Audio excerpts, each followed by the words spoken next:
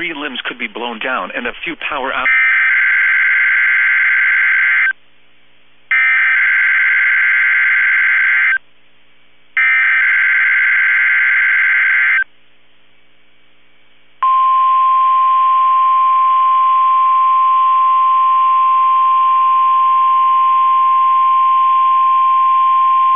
This is the National Weather Service office in Wilmington, Ohio.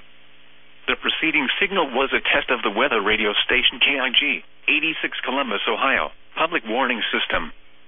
During potentially dangerous weather situations, specially built receivers can be automatically activated by the signal to warn of the impending hazard. Tests of the signal and receiver's performance are normally conducted by the National Weather Service between 11 a.m. and noon each Wednesday.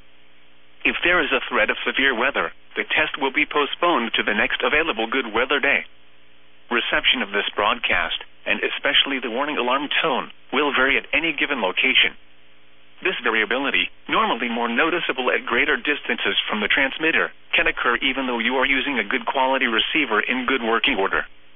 The warning alarm tone will be activated for hazardous watches and warnings for the following counties: Champaign, Clark, Delaware, Fairfield, Fayette, Franklin, Greene, Hocking, Knox, Licking, Madison, Marion, Morrow, Muskingum, Perry, Pickaway, and Union. This concludes the weekly test of weather radio station KIG, 86 Columbus, Ohio.